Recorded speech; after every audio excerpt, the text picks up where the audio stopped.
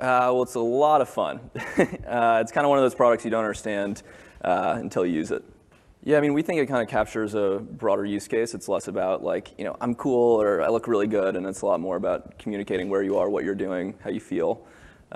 So more, images is communication rather than artwork. What's the difference between that? Well, we'd like to think that Snapchats have kind of more emotional content. It's more chatting and messaging than it is kind of putting yourself on display. Tell us about starting it till now.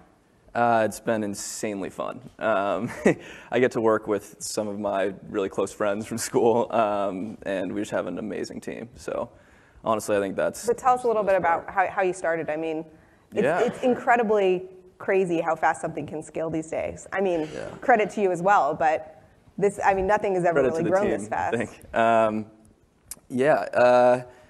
Well, Bobby is my co-founder, total genius, really great guy. And he and I had kind of had two failed projects before we started working on Snapchat. Didn't know if anyone was going to use it, kind of did it as an experiment, like, maybe we could make this thing. What did the first version do?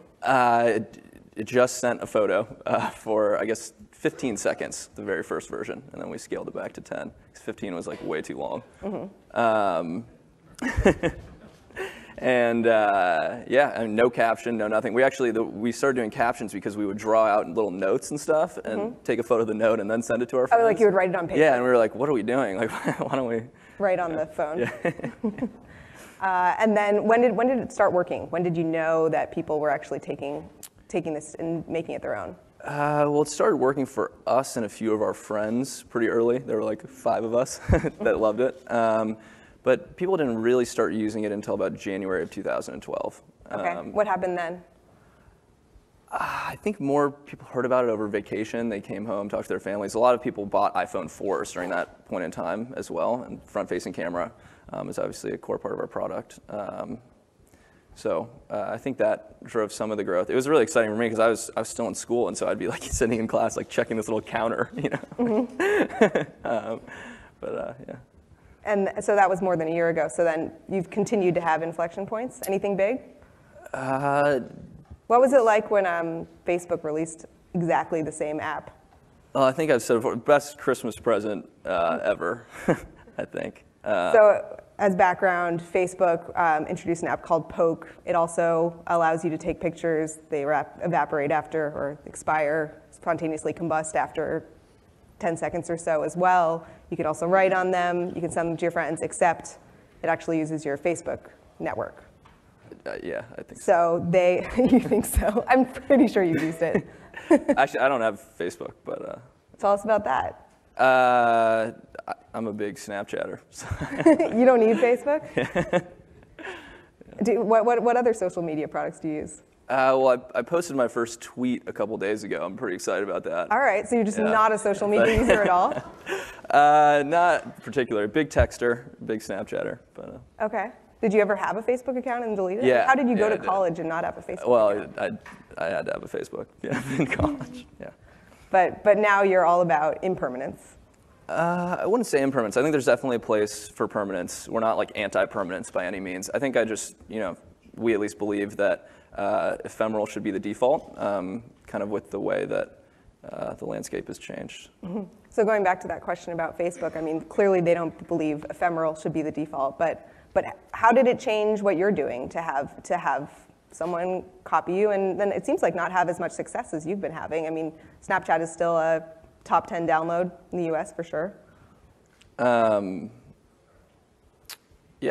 mean, we just stay focused on what we're doing. Fun. It's great to have that kind of motivation. It's like, oh no, like they're gonna crush us, and then everyone hits the keyboard. What did they not grasp about Snapchat?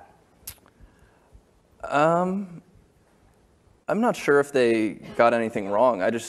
I really believe in the Snapchat community. I think that's what's really important about Snapchat. So, when we were first building the application, one of the things people would say to us all the time was, well, this app is stupid. You can just take a screenshot. We were like, right. Okay, how are we going to deal with this kind of issue. And rather than try and really make it about security and like privacy and stuff like that, we wanted to create a mechanism where the community could kind of govern itself and create its own norms around sharing.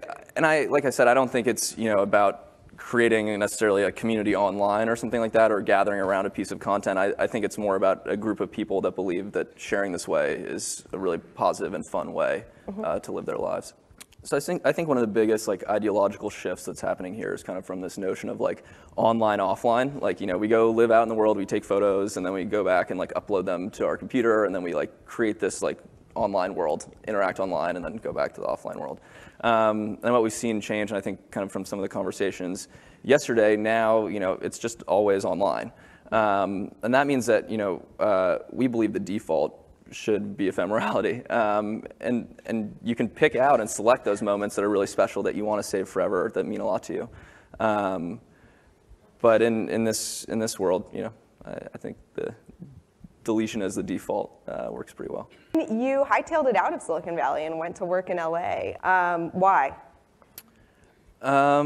I like LA. I like hearing about other things in coffee shops, so like music. Or Than like, technology. Yeah, or even like a new movie script or something is different than an app. And so I think it's nice for me to kind of be in a community where there's a lot of, obviously San Francisco has a lot going on, but every time I'm there I feel like someone is like pitching an app or something like that. And for me it's nice to get a break, and I think fun for our team to kind of focus. We also, I think, are a little different in that, our company is like right on the Venice boardwalk. It's like 15 million people walk by every year. And so if we want product feedback, it's not about like making a focus group and like asking them questions. It's like, hey, does this suck? Like, what do you think? Is that what you do? You just walk outside?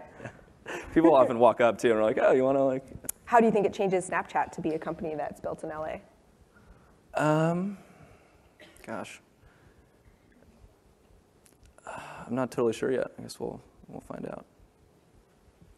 Are you seeing a lot of global growth? What's the distribution there? Yeah, we are. I think, it's 80% North America right now, 20% outside.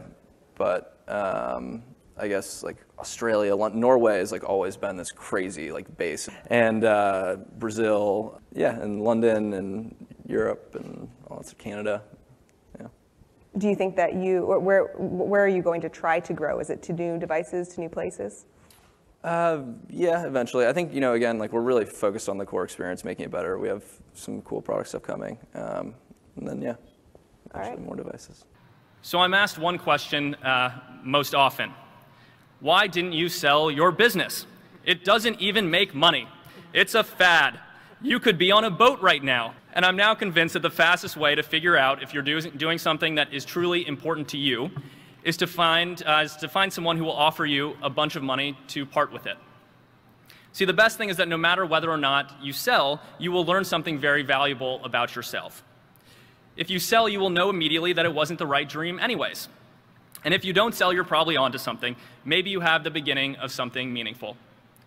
But don't feel bad if you sell out. Just don't stop there. I mean, gosh, we would have sold our first company for sure, but nobody wanted to buy it. When we decided not to sell our business, people called us a lot of things besides crazy. Things like arrogant and entitled. The same words that I've heard used to describe our generation time and time again. The millennial generation, the me generation. Well, it's true.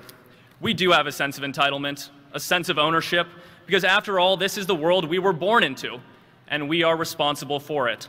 You already have inside of you all of the amazing things you need to follow the dreams that you have. And if you get stuck along the way, there is a ton of free information available on the internet. Have faith in yourself and the person you're going to become. Know that you are capable of all of the growth that will be expected of you and that you expect from yourself. You will tackle every challenge headed your way. And if you don't, it won't be for lack of trying. Someone will always have an opinion about you. Whatever you do won't ever be enough. So find something important to you. Find something that you love. 3 businesses that comprise Snapchat. So if we take a step back and we look at what Snapchat is, it all starts with the camera. We have this really great basically capture product. And we've worked really hard to evolve that. So it started with just a photo, just a snap. It evolved into video. We made this really simple mechanism where you can just press and hold on the screen and it'll start recording a video. And there are all sorts of editing tools too. So you can add text, make it crazy colors, add filters based on where you are. So we worked really hard to evolve the camera. And then kind of to the left of the camera screen, really the app is kind of just 3 screens, there's a communications business. And so that has chat and video calling and obviously snaps, being able to send pictures and videos back and forth. And kind of the most recent addition, something we've focused a lot on the last year, to your point, is our content business. And that's to the right of the camera. And that's really comprised of stories, live stories, and most recently our Discover service. So we've worked really hard with Discover in particular to introduce an editorial perspective to what was otherwise really the people's perspectives. And we added that editorial balance. But we really found something special in Snapchat, which at the time was called Peekaboo. And we found that by deleting the images after you sent them, we changed what it meant to take a picture. So a picture wasn't about saving a really important moment, it was about communicating. And we got really lucky because smartphones and their camera connected to the internet meant that there was really a big change happening in communication that we didn't totally identify at the time, but we do now, which is that people prefer to communicate with photos and videos rather than text.